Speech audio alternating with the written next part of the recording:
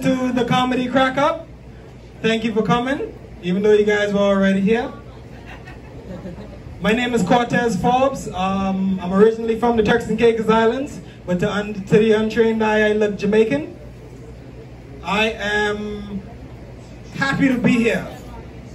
I've been doing comedy for the last 2 years. I started out in Toronto, Ontario, but it was too cold up there, so I came down here to see you guys. Can you guys hear me back there? Yep? I can hear you, yeah. Good. I'm not sure how long I'm going to be, but I'm going to wait until that guy starts yawning next to you. Yeah, when he starts to yawn, that's when we're done. Okay?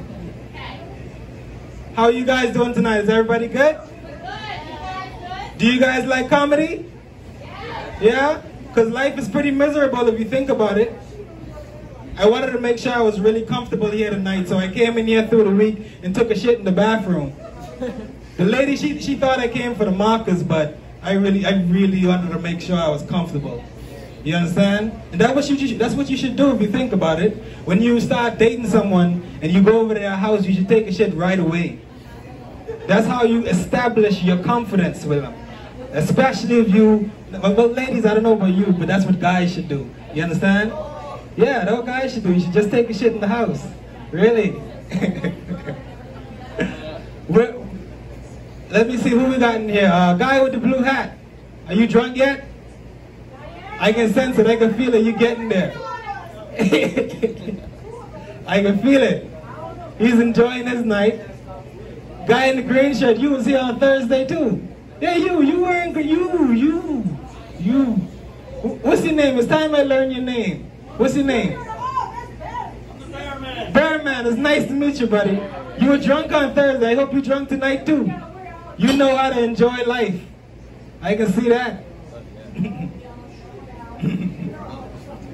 So, like I said, originally I'm from Turks and Caicos Islands. I just got back from Turks and Caicos, and I had to take a shit in the bush.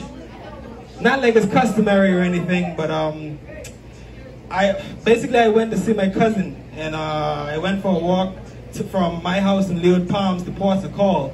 And when I got there, when I started walking, I remember that there's this hotel on the way called Club Med, and they used to have such bad plumbing issues that whenever I drove past, it felt like someone shitted on my top lip.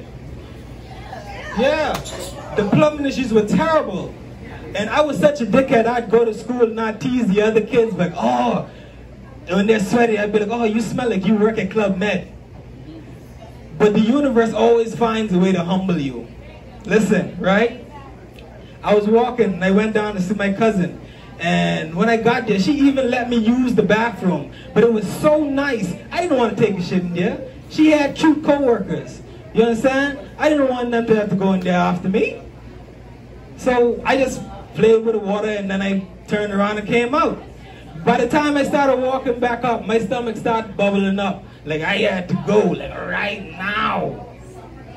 I started walking, and when I got halfway, I went to this place called the Casablanca Casino. I went up to the door, and by this time I started praying and walking with God. I said, God, please clench my ass with your steadfast hands. He said, nah, nigga, it's time. I said, dog, please. He said, no. And I said, all right, cool. I went up to the door, and the door said, they only let black people in at 1 o'clock. So I went across the street from them, and I took a shit in the bush. Yeah? Y'all ever had some convertible pussy?